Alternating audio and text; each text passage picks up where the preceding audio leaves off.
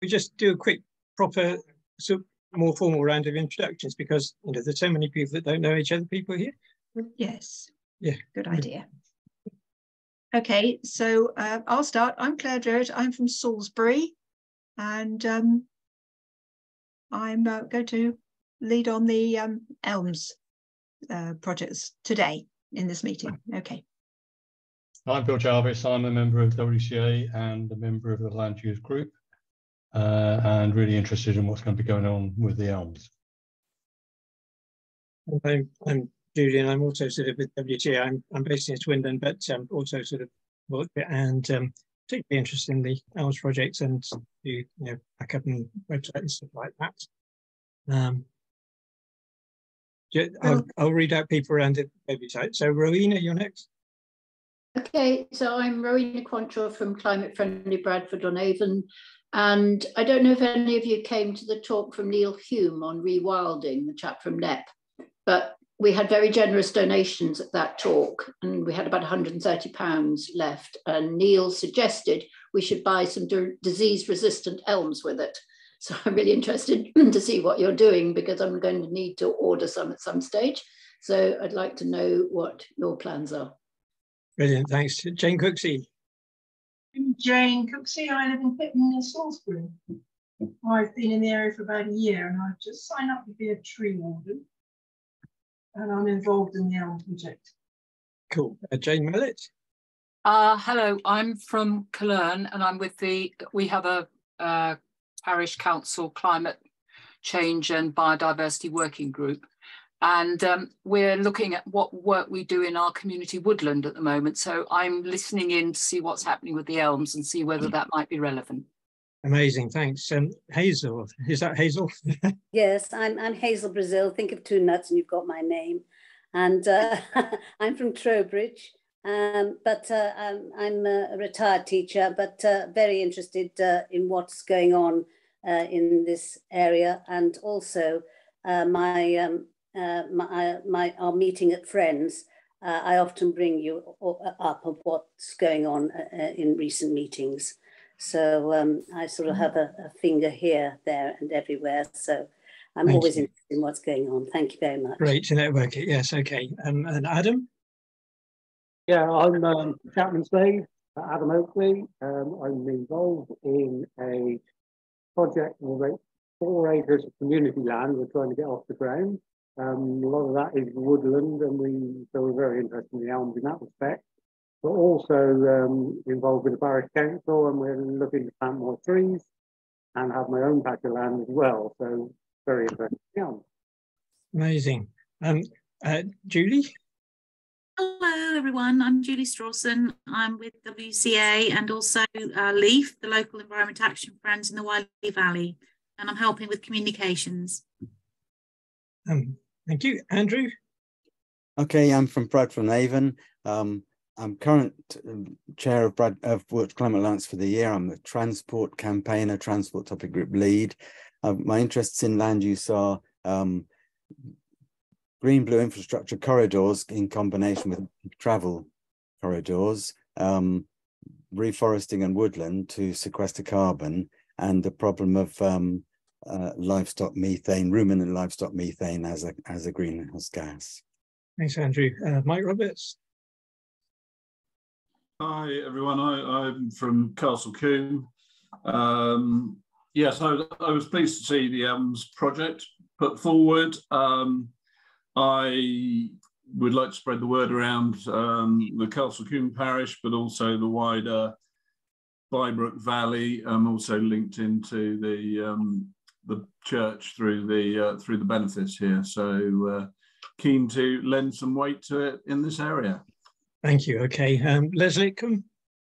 Oh, hi, I'm Nicola Lipscomb. Les and I are representing the Salisbury Area Green Space Partnership, who keen to raise awareness of the importance and value of green and blue infrastructure in this area. And trees are obviously a critical part of that.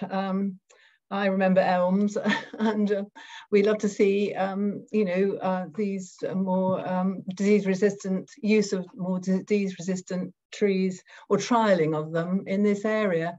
We did have a chat with the Dean and chapter of, well, the Dean of Salisbury Cathedral, because I think elms were a feature of the close.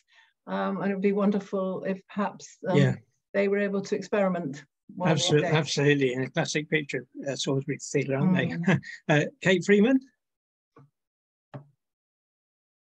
I'm particularly interested in the Elm project for all the reasons other people have mentioned. I live in Edgeworthhampton in the Pewsey Vale, where it was described as a weed. Thank you, Kate. All right. Chris Wolford?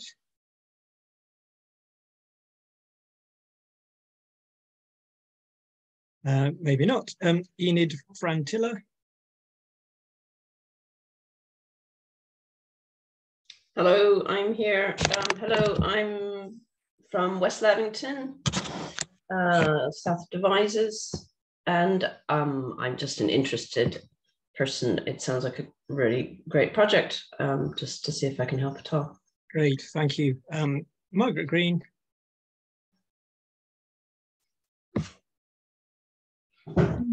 Hello there, I'm here. Moment, I'll just make myself visible. Go away. Don't worry, Margaret. Make myself visible. There we go. With a bit of luck. Yes, I'm interested in life, the universe, and everything. And when I was a kid living in South London, at the bottom of my garden was an old elm tree, which was hollow. And my brother and I spent a lot of time digging out the tinder from the middle of the tree. Right. And we had elm trees all along the side of our long garden as well. So right. Putting elms back in the landscape would be a wonderful thing to do. And if I can help, I will. Thank you, Margaret. Great. Chris Wolford, do you want to yeah, sorry, I've joined now. I've unravelled that Zoom problem. Yeah, I was brought up in Gloucestershire. I remember elm trees and I remember their loss, and I'm just really observing to see what the project's about. Thanks, Chris. And whereabouts are you? I'm in southwest Wiltshire, near Zeals, Stourhead sort of area. Thanks. Plenty of around me. And the Jane,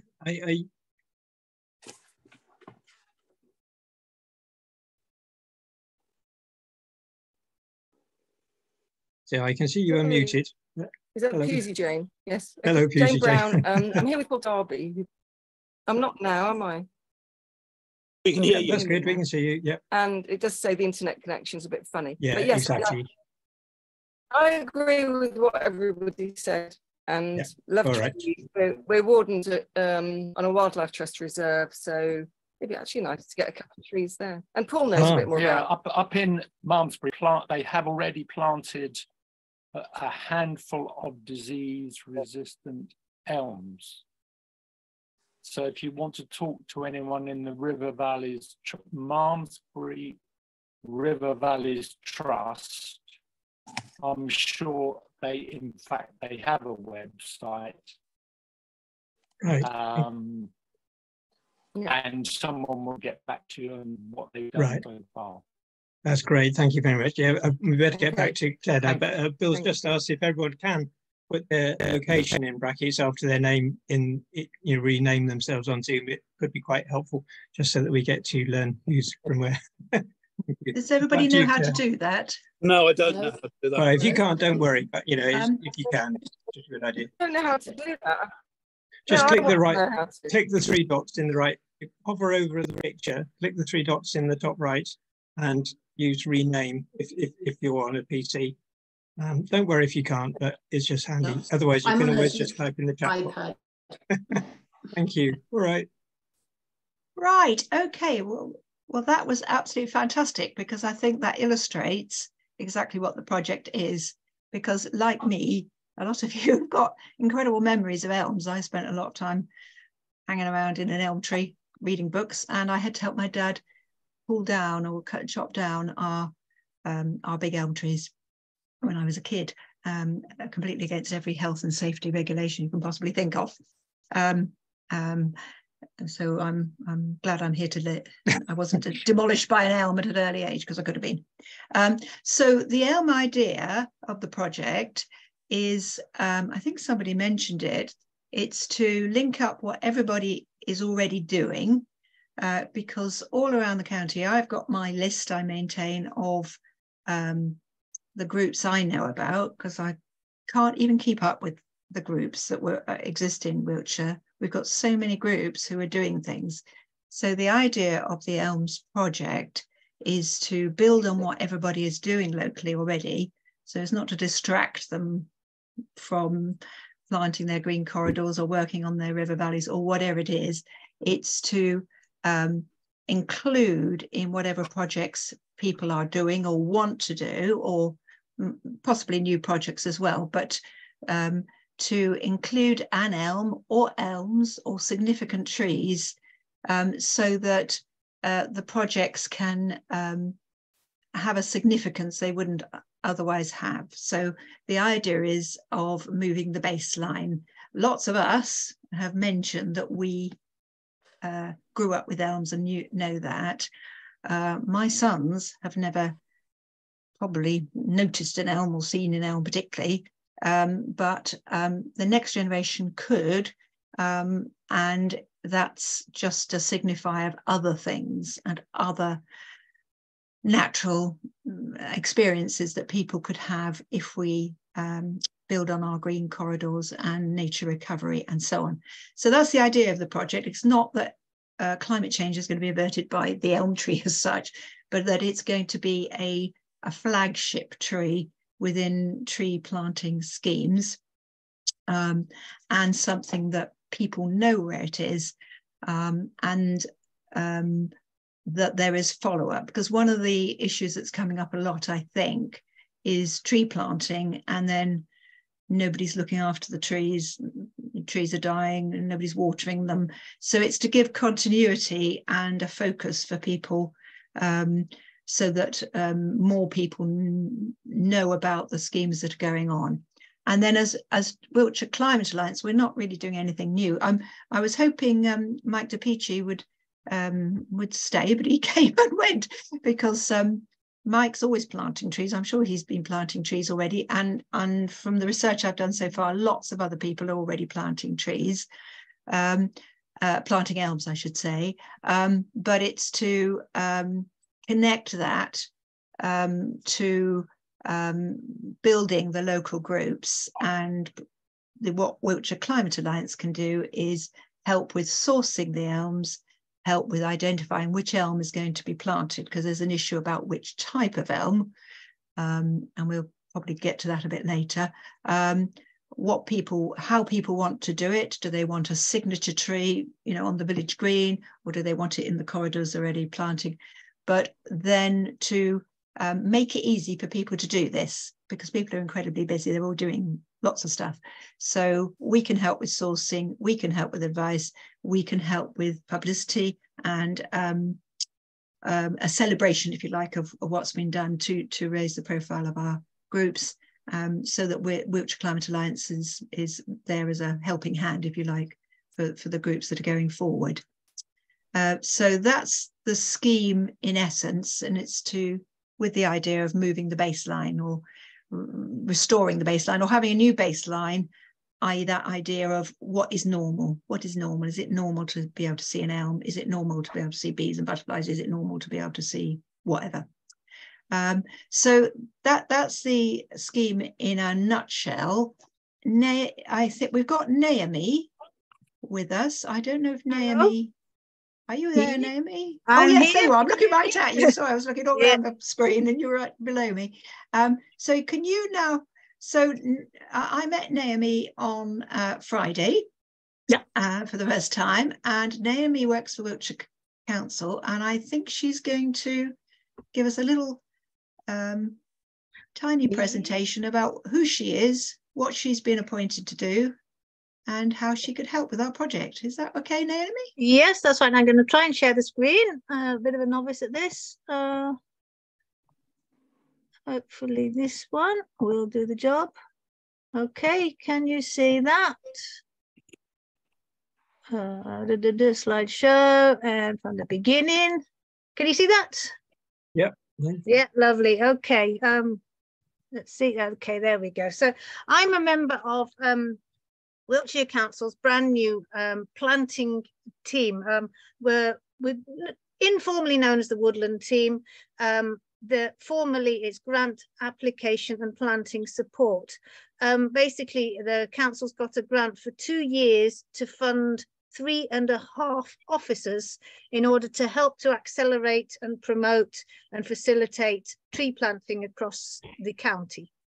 There are 3 of us on board. My colleague Terry, he's sort of responsible for the northern side of the county. My colleague Caroline in the middle, and I'm sort of from Warminster downwards. So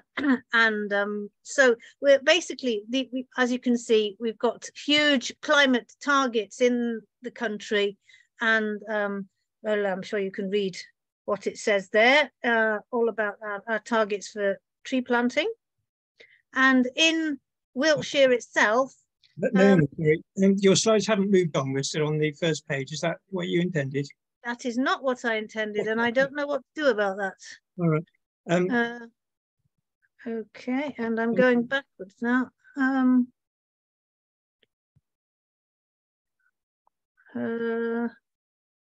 Right. I think if you touch, we're seeing an image of your screen. So if you touch number 2 on the left-hand margin of your presentation, it should move to that slide, I think. Oh, okay, I'll try that bit. That's not what I've got. Hang on, I've got end show. Okay, let's try this. So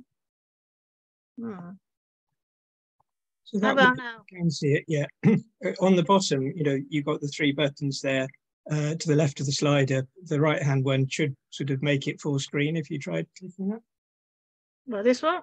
What writing can you see now? Can you see UK's climate targets?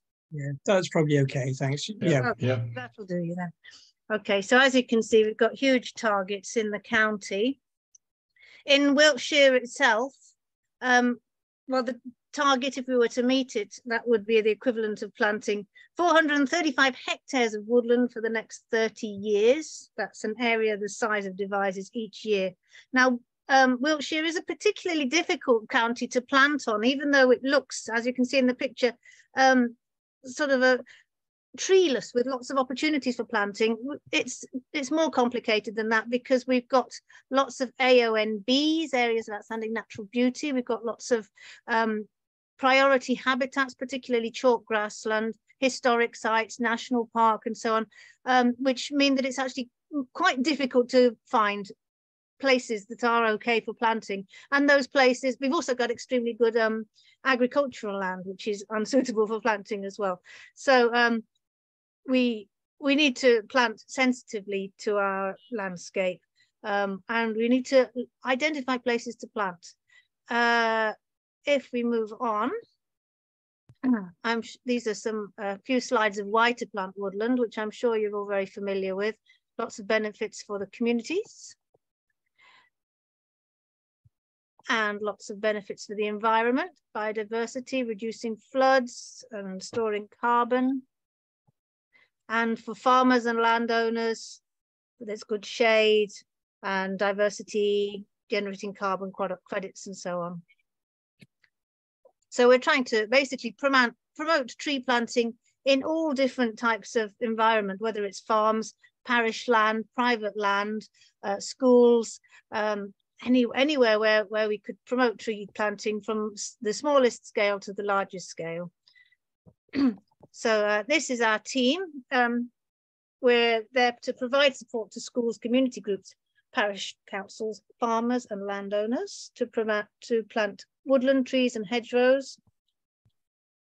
Now, we don't have the funding to put the trees in your land. That's not how it's working. We are trying to identify good funds, because there are a lot of grants available at the moment, and to try to make it easier for your planting to take place, which might involve helping choose the right trees for the site, identifying funding, completing surveys and application forms, where possible, giving the other departments within the council a bit of a shove to speed things along a bit, because I know that some things can be quite slow. So we're going to be trying to work on that as well. Giving advice on planting and linking people together to help make the project as good as possible. So where are we next? I'm just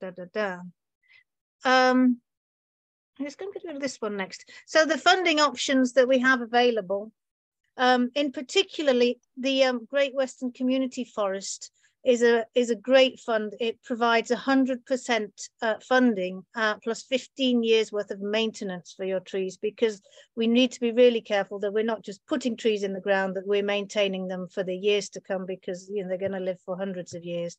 Now, the Great Western Community Forest has a large pot of money, and anywhere sort of north of Warminster, including Warminster, but not Salisbury Plain, is eligible for this funding.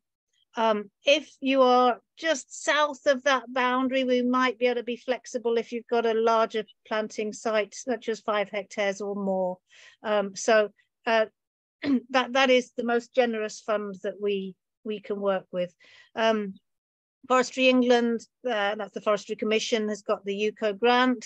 That's good for farmers, and particularly other large areas of land, and they have funds for woodland planning, as well as planting, and lots of costs to go with that. Tree Council, Woodland Trust, various other funds are available for tree planting. So we can help choose the right fund for your project if necessary, and help you with any of that. Another thing that we're working on is the tree warden scheme. Now, tree warden scheme is part of the Tree Council, and it's sort of fizzled out over the years in Wiltshire, but we're rejuvenating it again within our woodland team at the council. And the idea is to have a network of people around the county who love trees, who want to look out for the trees in their area. And I'm sure many of you are suitable people for that. They might get involved in surveying the existing trees, checking they're healthy. If there are newly planted trees, keeping an eye on them, making sure they're watered and so on. And helping to apply for funding and look for other new opportunities for trees within the area.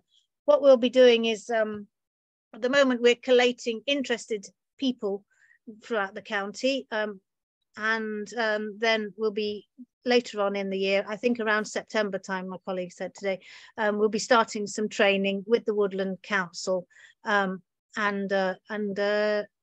getting you all looking out for the trees in your area.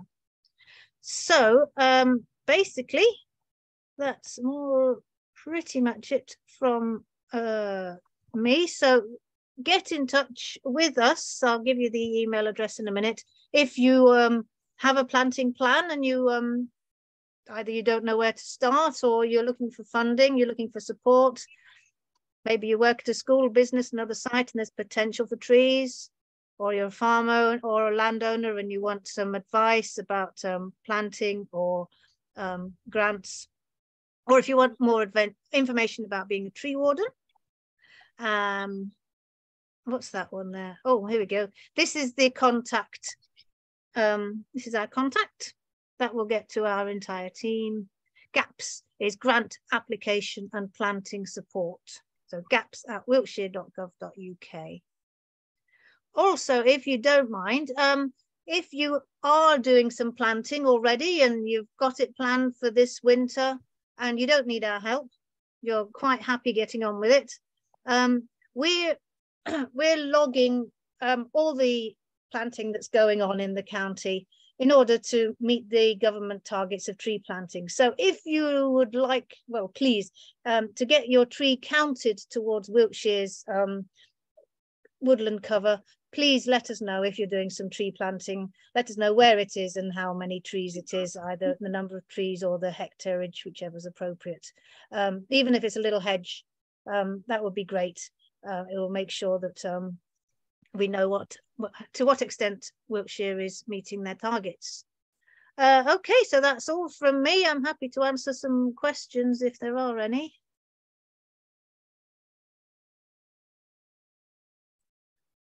Other than that, I will stop sharing. Oh, there's a hand raised, and there we go, but I can't see who it is. Bill Jarvis, I think you raised your hand. Yes. Yes, Naomi, thanks. Really interesting stuff, and obviously covering a much wider area than we're trying to deal with the elms, but useful to know that you're around. And about time too, I would say. Couple of things, I guess. Is there a plot? Do Wiltshire Council have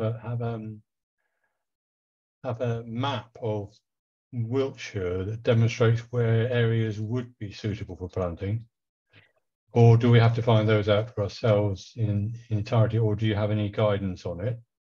Yeah, at the moment can you hear me? Yes. At the moment we're looking for people who sort of have land, which might be parish land or privately owned land or land under the management of schools or other enterprises, and I mean, we're going out there trying to show what we're doing, so that people who have that land can come forward and with it and do that. Yes. Okay, but there is no map already in existence that says this would all be suitable land. Not as such. No. I mean, okay.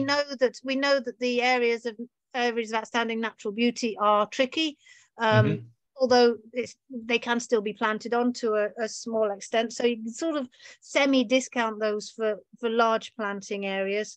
Along the river corridors and the road corridors, obviously there's a lot of demand for development as well. So there's obviously lots of people fighting over the same land. And very good farmland, which again we've got a lot of. Anything that's grade 1 and 2 is not really suitable for tree planting either. So we don't really have a map as such, but we've got some guidelines as to what is and what isn't. And any type of land that should sort of 2 hectares or more has to undergo an environmental impact survey, and we would be doing searches on that to check that there's not other habitats or soils that make it unsuitable for planting. Okay. So there's lots of obviously things for us to do to make sure that our land is suitable, etc. And we can do that with you. Yes. On your funding sources, you gave sort of an indication on some of them what they were more likely to be serving, like farmers or whatever. Yes. Have you got some sort of summary which wasn't on the slides that shows, the best, most likely the value that they might give, etc., or is that something else you need to tell us about in more detail? In my head, I have. I've been trying to sort of work that out myself.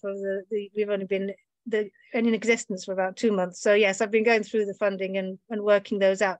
It's better, I would say, to come to me with your scheme so that I can check out the options.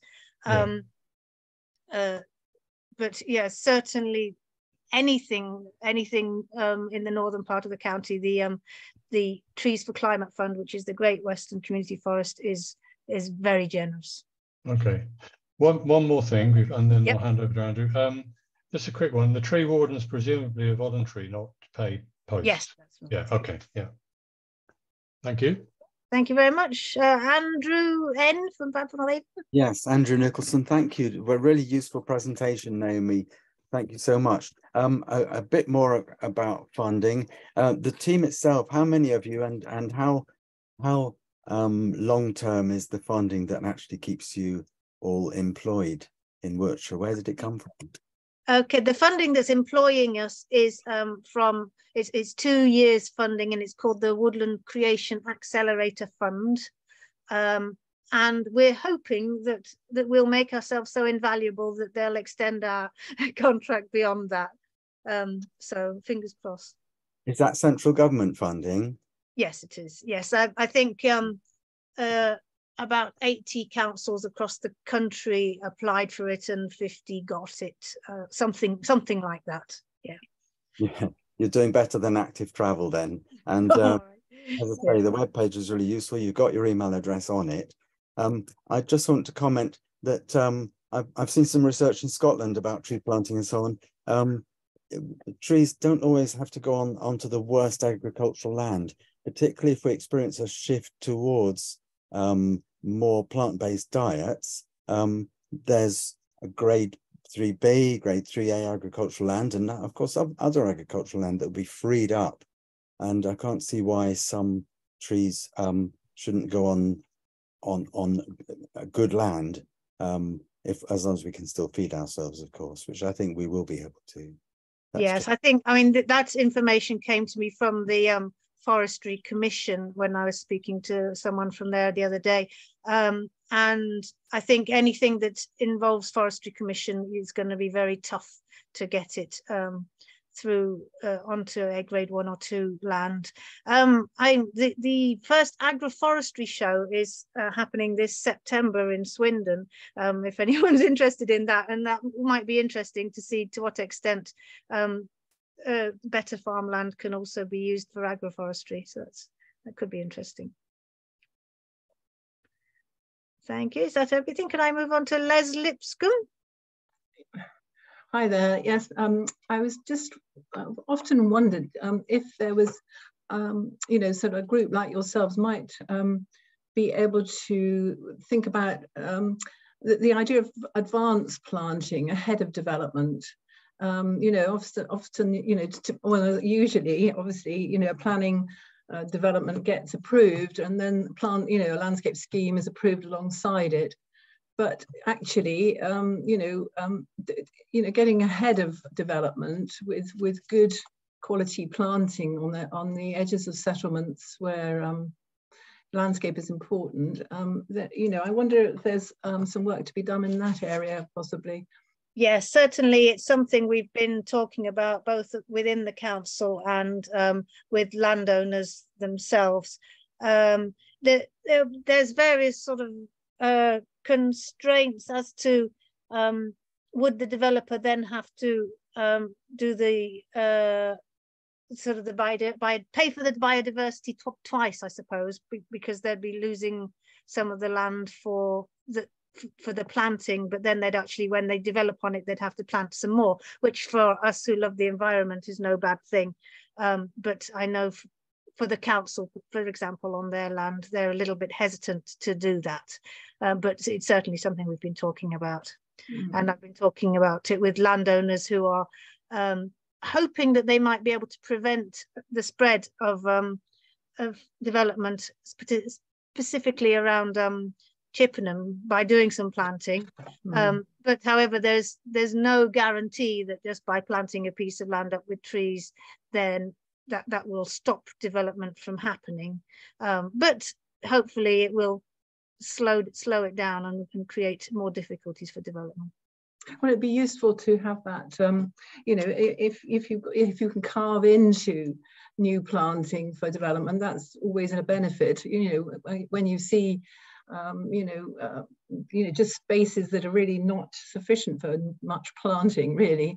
You know, you do need to give if it's going to be a priority, which it surely should be now with the whole new issue about climate change, etc., and people like yourselves being employed to do a project like this, then really it has, you know, we need to change the priorities, don't we, and get trees in there first, and then, you know, everybody benefits, even though maybe you have to lose some in the longer term process.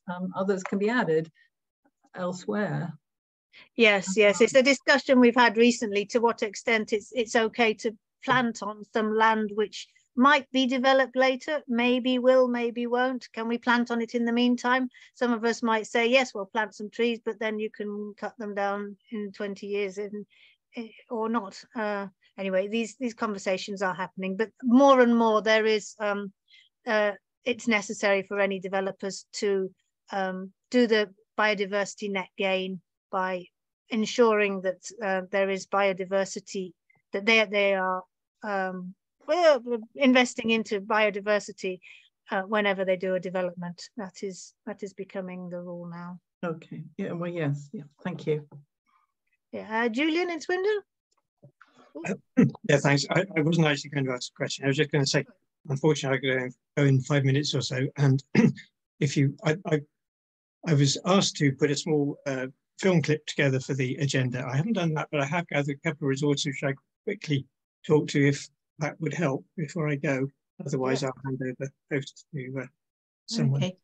Okay. Julian, there were just a couple of things in the chat, and I'm not quite sure that if that name has covered those already. One of them was, did you say, Enid asked, did you say there's a time limit for your support or help? And the other one was, what support if you're outside the Great Western Forest area? But I think that you're saying those other sources you listed apply.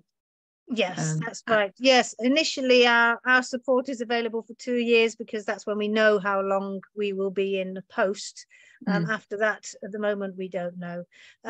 Yes, outside the Great Western Community Forest, well, that the majority of my patch is the area below that. So I'm looking into everything from Woodland Trust grants and UCO and all the other types of grants that are available instead of that one. So yeah, there's lots of funds available. Okay, thank you so much, Naomi. I think everybody's found that really interesting and useful. Thank you. And Julian, did you want to then crack on with your? Yes, all right. I'll just see if I can press the one.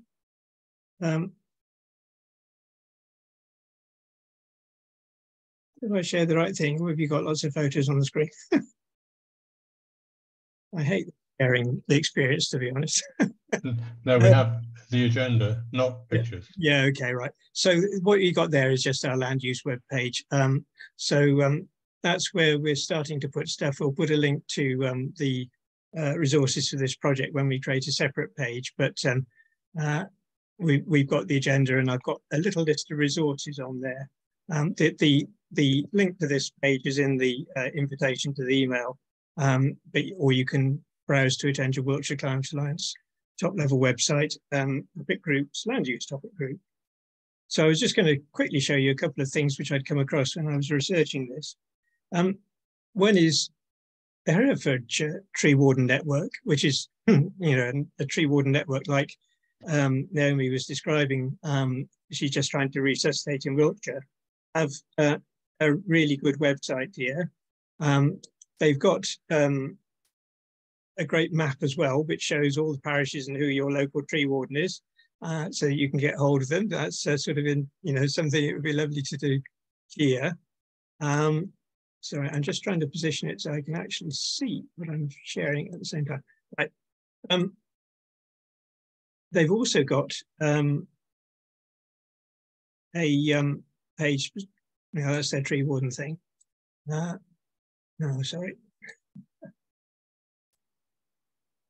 They've also got a page on planting elms, which it doesn't seem to be handy for me to show. But they have a very good set of information about the species of elms. It's really annoying. Let me see if I can find this page, because it's the one I really wanted to show you most. Just a sec.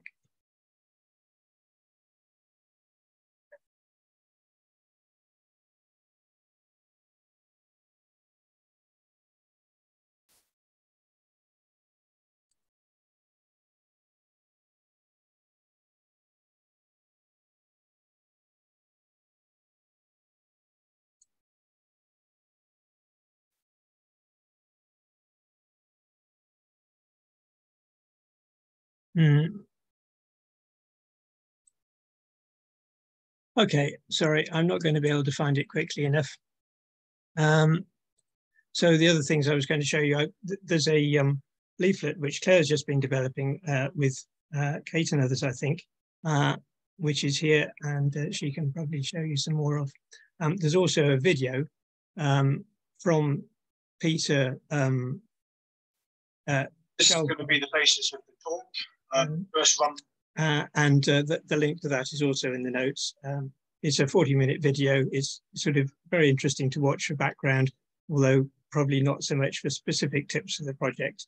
Peter is, I think, in the sort of business of sourcing and selling elm disease-resistant elm trees in South Wiltshire, which is how he described himself in the video. Okay, so that's the only, I just wanted to highlight all those things so you can look back at them really. So I'll pass back to Claire now. I'll stop sharing.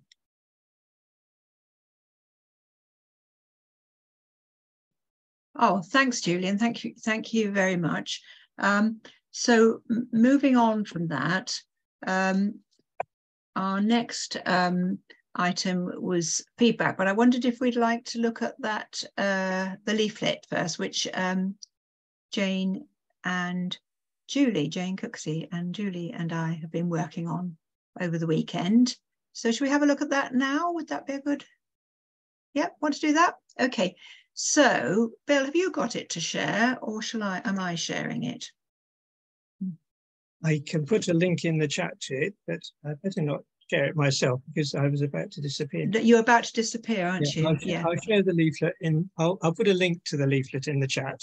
Oh, okay. You can anyone can open it, or you can share it if you want to.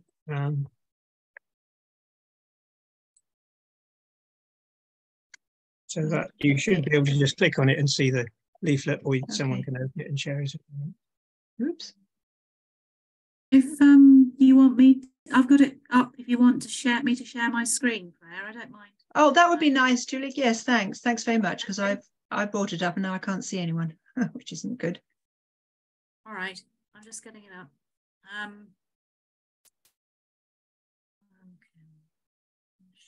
And Bill, can I make you co-host or host so that you can open the breakout rooms if you want to, or does anyone else want to be co-host? Yeah, I can do it. I'll probably mess it up, but I'll do it anyway.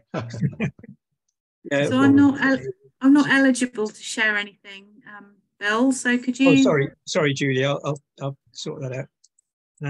Thanks. There we go. Okay. Perhaps this one.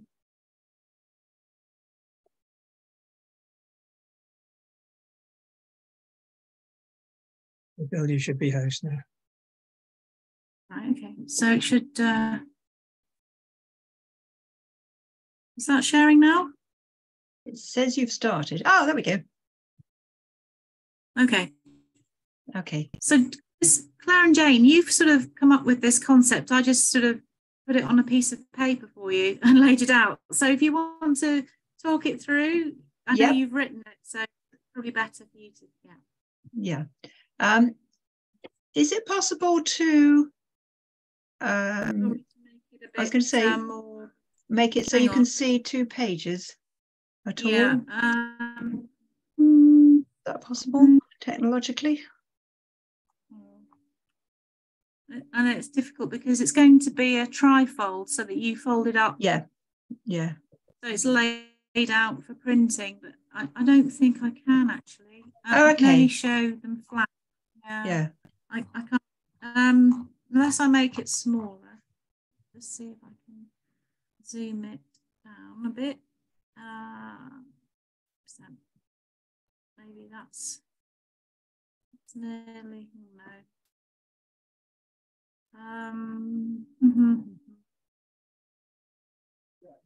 Anyway, that's this. Yes, stick where you are, Julia. That's fine. I'll start with that. And sorry, I can't do. And then I'll tell you when to go up to the top bit. Okay, will that work? Yeah, sure. Yeah, thank you. Yeah. So Jane Cooksey, that is, do chip in when you want to. Because Jane and I have worked on this together, and then Julie's done the technological marvel of making it all appear as it does. So the idea is to start with that we would write a leaflet, because the idea is that we want to circulate.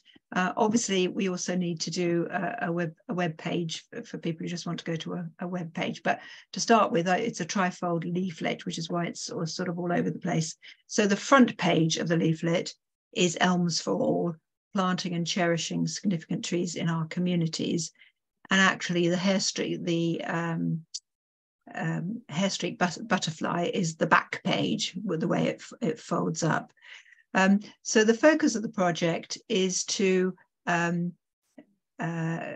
create that link with the elms and history and the future. So we've got various topics there. at the end, we've got why we care about elms. And then in that bit, almost some of the stories which you've told us this evening, various people, would be appropriate for that. And then you see we've got the sad story of what the elms had happened to the elms briefly in the 1920s and 1970s, I think it is, but very badly in the 1970s, and then hope for the future. So those parts of the leaflet or the in material are not yet complete. And then we've got the what you might expect, which is how to get involved if you're looking at towards the top right of the leaflet. Julie, could you take it down a bit so that we can see the top? Can you do that for me?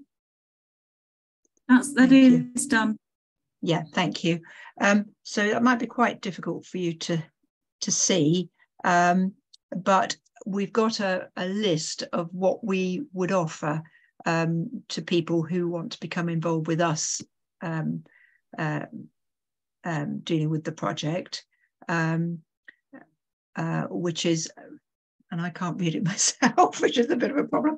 Can you make it a bit bigger again and bring it down?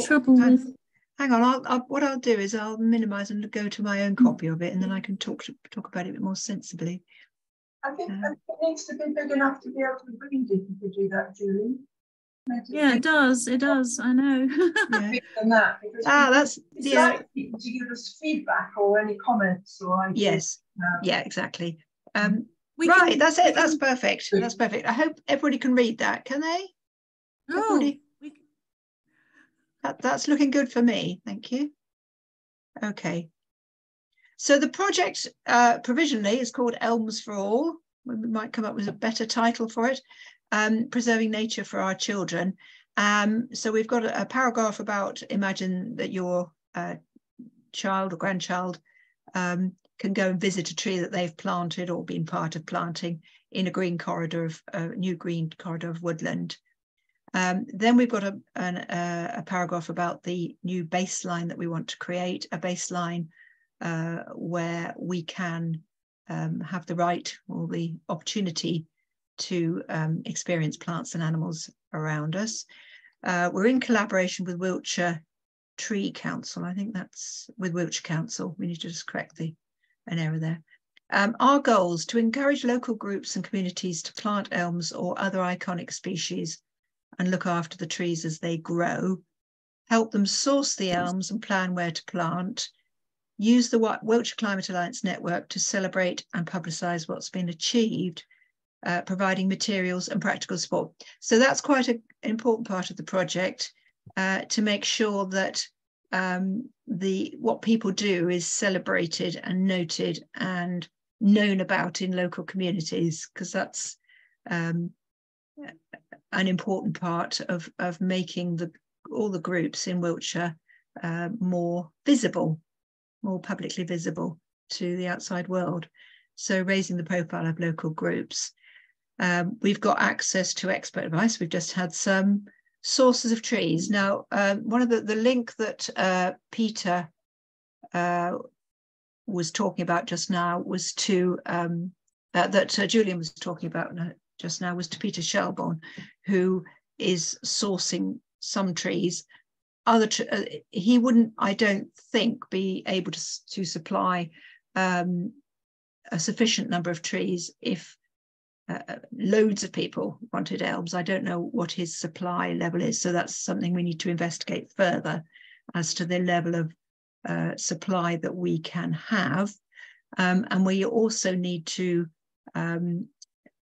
provide more detailed material about the technical side of elms, because there's all sorts of different elms, there's all sorts of different varieties and subspecies and all the rest of it. So that needs to be clarified for people, because some elms are not going to provide that iconic elm shape that we've got on the leaflet. They might be a wych elm that's a different shape, or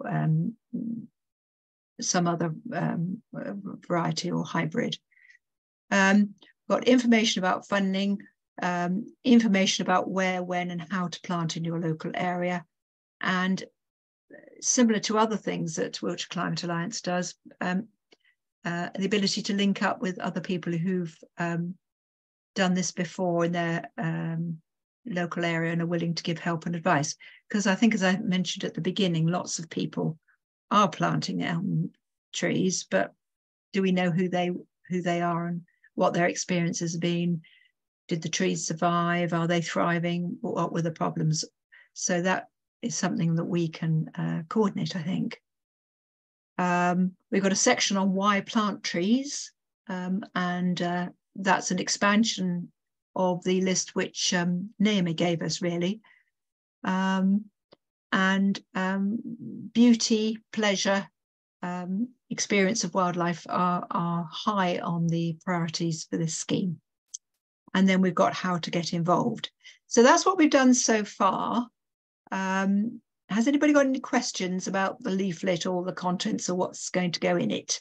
If this is going to be sent out to the local groups, to parish councils, to people who might be interested in taking part in this and having an elm that they can go and see and tend or look after. Julie? I have a question. Yeah, so obviously I'm quite sensitive about printing stuff, especially on paper, because we're trying to preserve trees.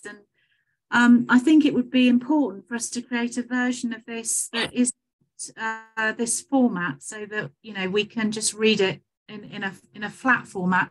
Probably, obviously, we'll have the web page as well to send people to, but it would be good to make a poster, I think, as well as this. I thought, anyway, yeah. Just to try and get as much of this out digitally as possible would be what I would like to try and do. But I realise we can't always reach everyone that way. No, I think my thought was that we would be contacting people digitally. Some of the groups that I know about, that they exist via Facebook pages. They don't have a website or something. They're just a Facebook group. I mean, not just, but they are a Facebook group. So it would be about messaging those groups by whatever means they are actually using themselves, which is going to them in their own terms, I guess. If you're a sort of dinosaur like me, I was walking around with a sheaf of piece of paper in my pocket or accumulating leaflets in my pocket. But I mean, I'm just a dinosaur. So most people don't want to do that, do they? They want links to a website. But this was about writing it, and then we can rejig it for a page, I think, or pages. Yeah, no. However it comes involved. So you got Les and Andrew wanting to talk to you. Oh, right. Oh, we've probably been Nicola anyway. Whoops, I can't see anybody wanting to talk. Yeah, I've got it on my... Oh, Les. Nicola, do you want to say something? Sorry, I was just muted there. I wanted, yes, a couple of things actually. I think it's really, it's a great idea to have a leaflet and looks really good. The thing that struck me was initially was why elms? Because I think there's a history, isn't there, in Wiltshire, and especially well, I know North Wiltshire, particularly the elms were very much part of the landscape, but they were locally here too. And there was nothing about sort of Dutch elm, beetle, and the sort of history of it. I think one perhaps would need to give a little bit of background. Yes, if you're looking at the screen, Nicola, that's what's supposed to be in the sad story. We haven't had time to do the sad story yet. That's okay. That the sad story is going to be about what's happened and the disease and why we can't see them now. So the importance of them is that in the landscape in Wiltshire, I think that has that Wiltshire sort of thing, really. And yes, okay. Yeah, and the importance of the landscape would be why we care about elms. And the scale. And you're saying we particularly care about them in Wiltshire because of their importance in our landscape. Yeah, which is a really good point, isn't it? Historically, and that they are a sort of a tree of significant scale, which there aren't many trees. Native trees are there, but we have left now that are in that type of scale. So they're a major landscape feature, and also for biodiversity reasons. Obviously, they do make would make a major contribution, and I think it is important to highlight that research work that's going on. Because I think Peter Shellgrass is a local farmer, isn't he, in fact? Yes, yes, he is, yes. So, you know, it'd be good to have that as well. Yes, so I mean, it's very much a work in progress. So we wanted to put something together, and then, you know, for people to see, you know, to see how people respond to it. No, just some thoughts anyway. No, no, you're absolutely right. I mean, I got a bit sort of diverted because I started looking at Richard Maybe, Flora Botanica, which is full of wacky things that people did with elms. And Jane and I also enjoyed those things, but what you said is probably more relevant and dignified.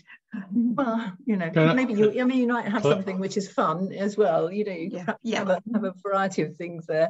Just Claire, can I suggest that if people have thoughts on your leaflet, that they email contact@Wiltshire, because we could have the rest of the evening talking about the detail of what we've got on there if we're not careful.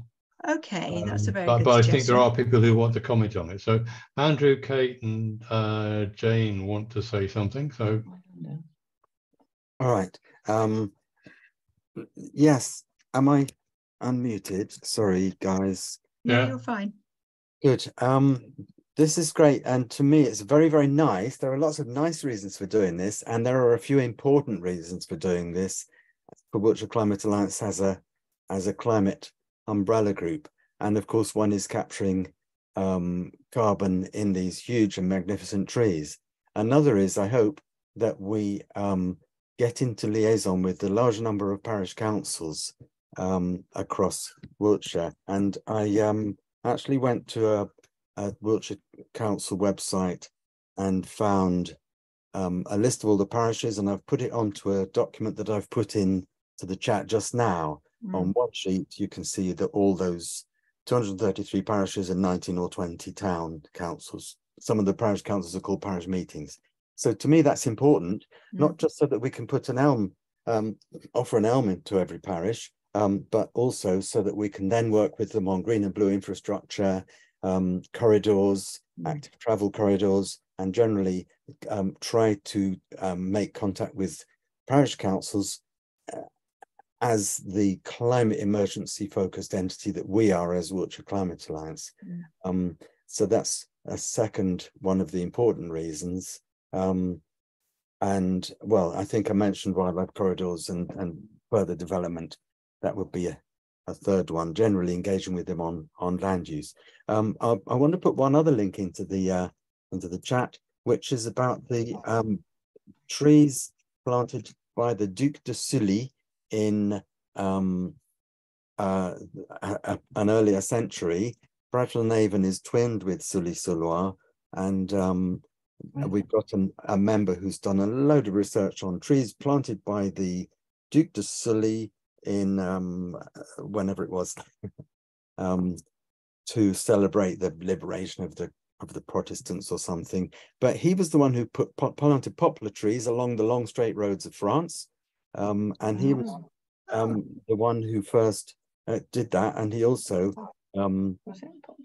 planted a tree which was a feature tree in every village, or in hundreds of villages. 200, 300, 400 have been discovered by our Bradford-on-Avon researcher, and the French never knew that there were so many villages with a Sully tree. So I'd like these trees particularly to go in key green spaces within our villages, like on the common or on the green, wherever possible, or in a community space, and to have the name of Wiltshire Climate Alliance associated with those trees on a plaque, just as the Duc de Sully's name was associated with the many trees that he generously planted. They were elms largely because elm was used for gun carriages, partly, but they are, of course, brilliant, magnificent and long-lived trees. And we won't be chopping them down to make gun carriages for as long as civilization lasts the way we have it at the moment. So I hope that's helpful, the list of parishes, and do read that page I've put in the chat about the Sully trees. Thank you. Thanks, Andrew. That sounds fantastic. I mean, that's the link to people's memories and the history of it, which is, it's more like a telephone line, isn't it, to draw all these things together, to talk about trees, talk about green corridors and all the rest of it. So, yeah. Who's next? Kate Freeman, and then Jane. Oops. Right, I hope I'm audible now, am I? I just wanted to add, actually, to a lot of what Andrew has very usefully said. I think it's taking the parish idea a little bit further. The elm is very much a feature of the landscape because it was in hedgerows, and it is very much a hedgerow tree. And we've also got the threat of losing a lot of our ash trees because of ash dieback, which I just feel it's one other. Each generation seems to be having its devastation. So I think restoring the idea of having them in our hedgerows would, for me, be absolutely vital. There's a historic piece of work that probably needs to be done. I've already had a go with the Historic England to try and track some historic photographs of elms in the hedgerows. But in order to do that, one would need to work very closely with farmers because, of course, the hedge is surrounding their fields. And that brings us back to Wiltshire Council and incentivising the farmers to do precisely that. So, for instance, where we live in Pewsey Vale, there's the Pewsey Downs Farmers Group, and there are farmer groups all over Wiltshire. And the guy who is leading that is called Simon Smart. And he also grows elms, I gather, or he said he had a source, so I don't know whether it's the same source. And I've been wondering how to get hold of him. I've no idea, but I just happen to have that little bit of information. But it would be terrific if we could encourage the parishes to work with farmers, to encourage them for historic and landscape reasons to send the message about the significance of the tree, because I think it's a billboard, just as Andrew was saying, you know, for Wiltshire climate change. So I think if we could possibly combine and encourage parishes to work with farmers on doing hedgerow planting, I do feel that there would be great promise in that. But that would need quite a lot of support, and maybe the Wildlife Trust could help with that as well. Okay. Thank you. I mean, that is just true, isn't it? Elms used to be everywhere along the hedgerows, and Claire, one of the things that's just been brought up there is the fact is what we're going to be talking about in the breakout groups as to how to get the message out there and what people's ideas are, and that was a really good idea. Yeah. But let's take it a bit further. Jane wants to talk. Jane Cooksey wants to talk. I love what Andrew and Kate were saying. I was going to say some of what they were saying. Just 3 points I want to add to that.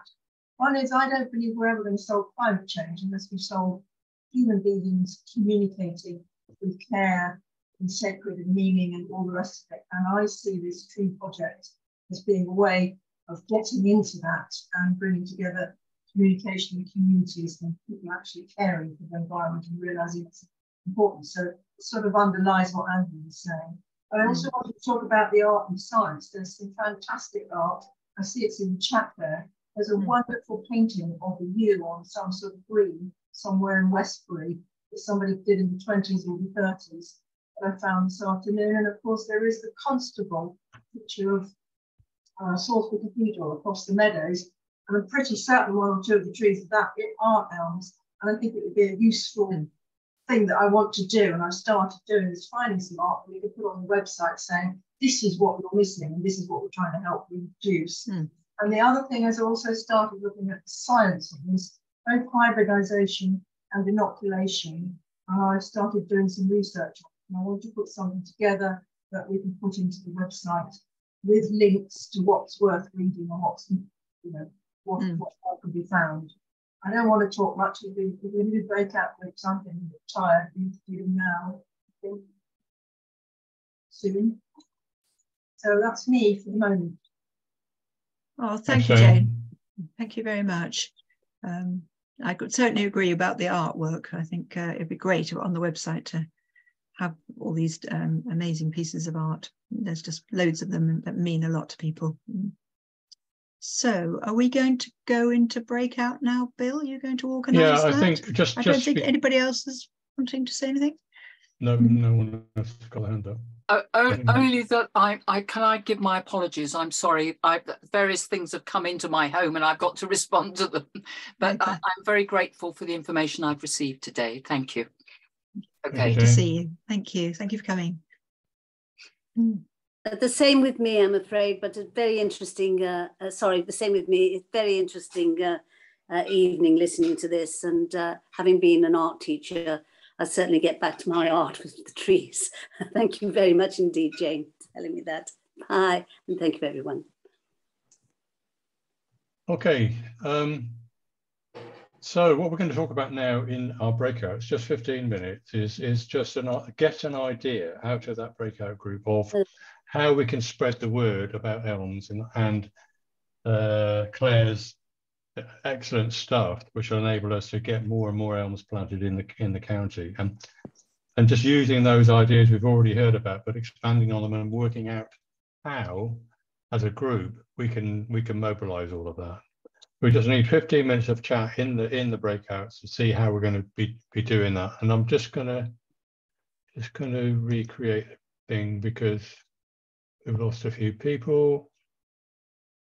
So there'll be 4 people and 3 people in each. So I will open the rooms now, I think. Hang on. Yeah. And we'll come back in 15 minutes. See you in a bit.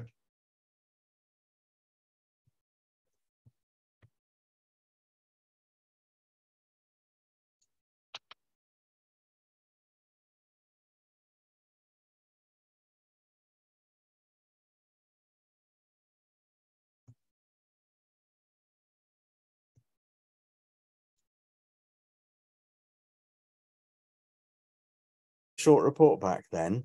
Yeah. He's galvanized. He writes, he's a green surveyor, building expert, that sort of thing. He writes a series of opinion pieces, very green, for his area newsletter, which is a lot of parishes up the Bybrook Valley. And we had a conversation where he talked about the key resurgence, the idea that you don't fall flat on your back with the death of the ash trees, you bring things back. Planting elms, it really seems to excite him, as well as hedgerow trees. And Castle Combe has a lot of farmers and so on.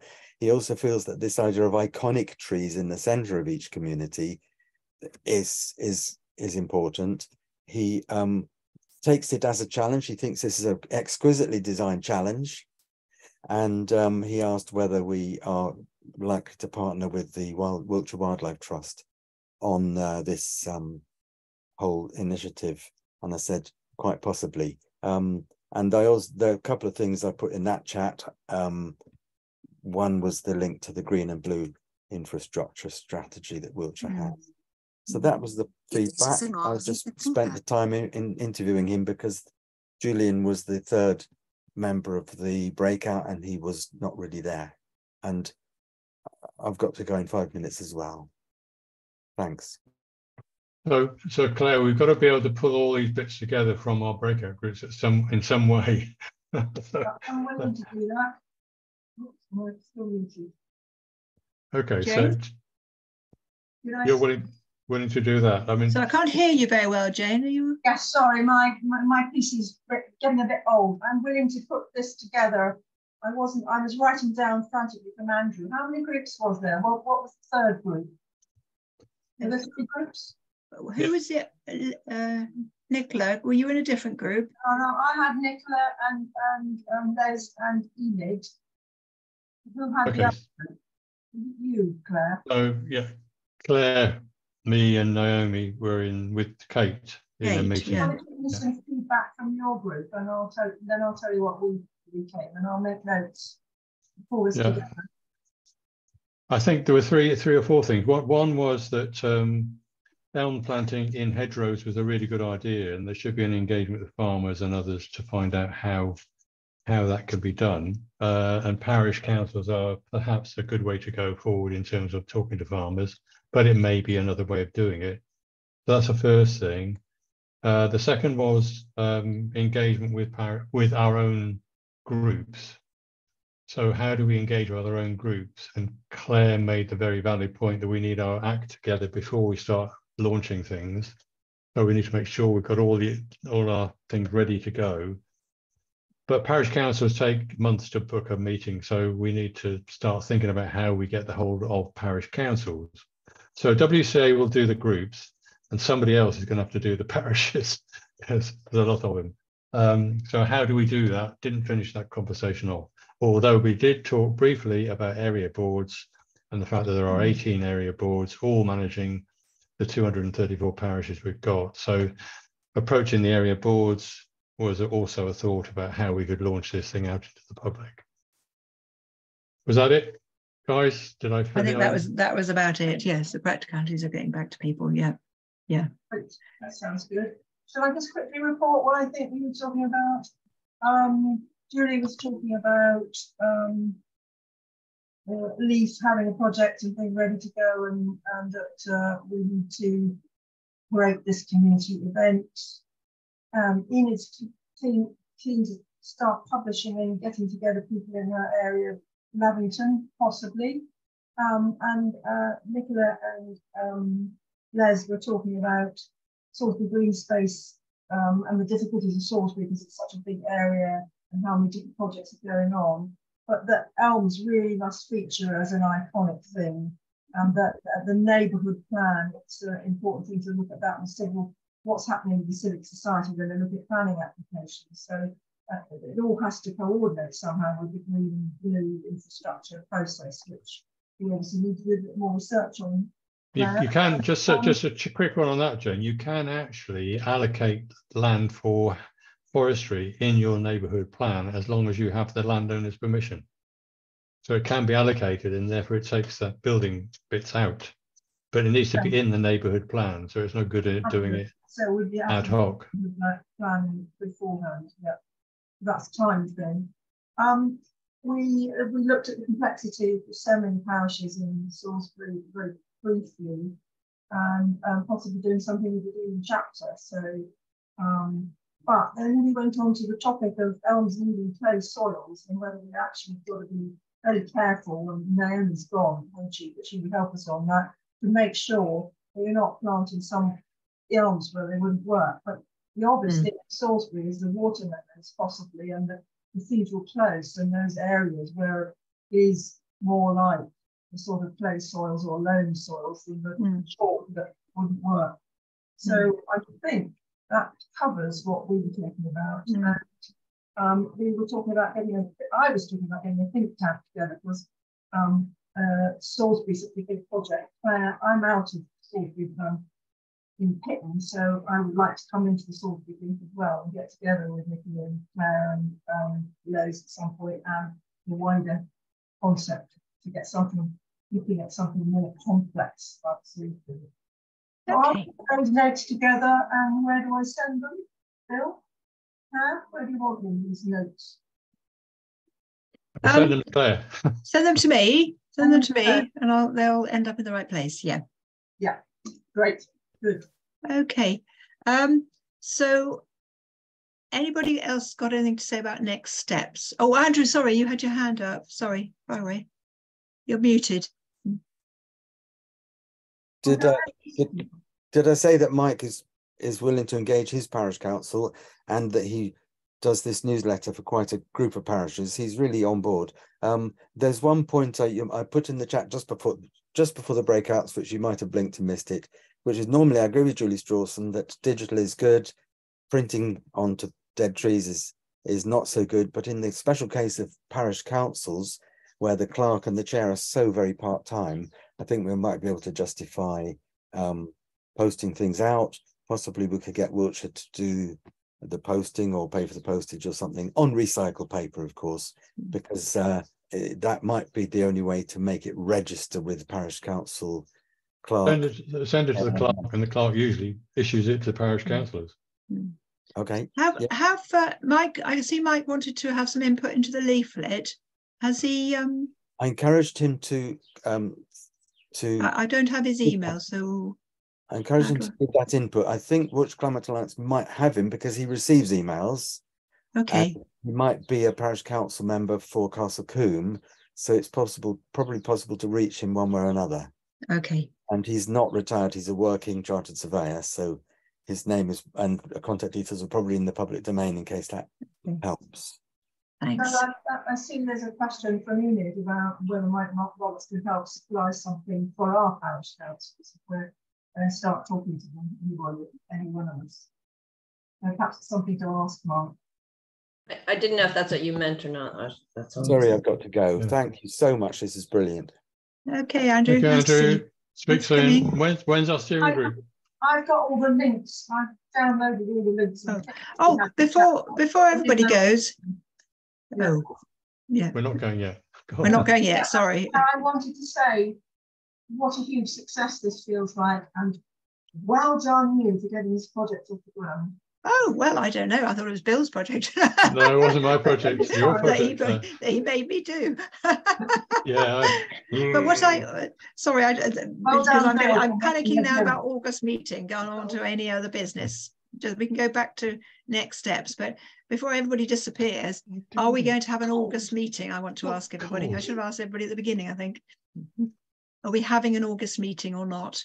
Because I need to do something about that tomorrow. On just this? No, just a regular monthly meeting. Okay. Are we going to have a meeting in August or not? We need to have a decision as to whether we are or not. What do you think, Bill? Jane? As we're so busy on the project, I think we should keep it to the project. And if we have a meeting, it should be about the project.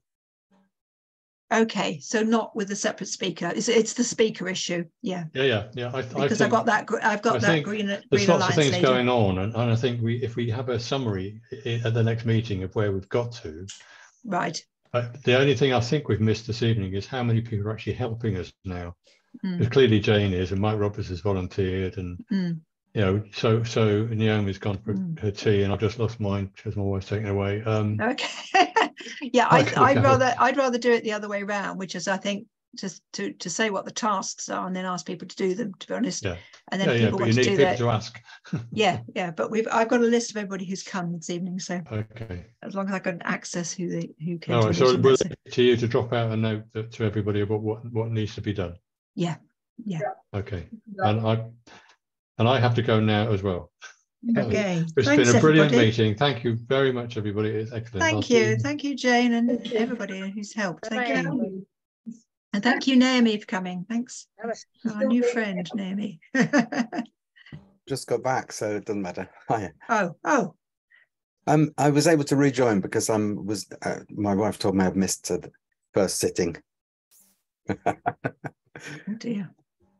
That's fine. What an energetic meeting. Brilliant. Yes, it was rather. We really started something. We've really jacked everybody up, and it's going to actually, I can feel it spinning off. It's going to jack up some of the blue and the green. Yes, but we have got to keep it in mind what we're actually doing because there's so many, we've got to try and stay focused. Yes.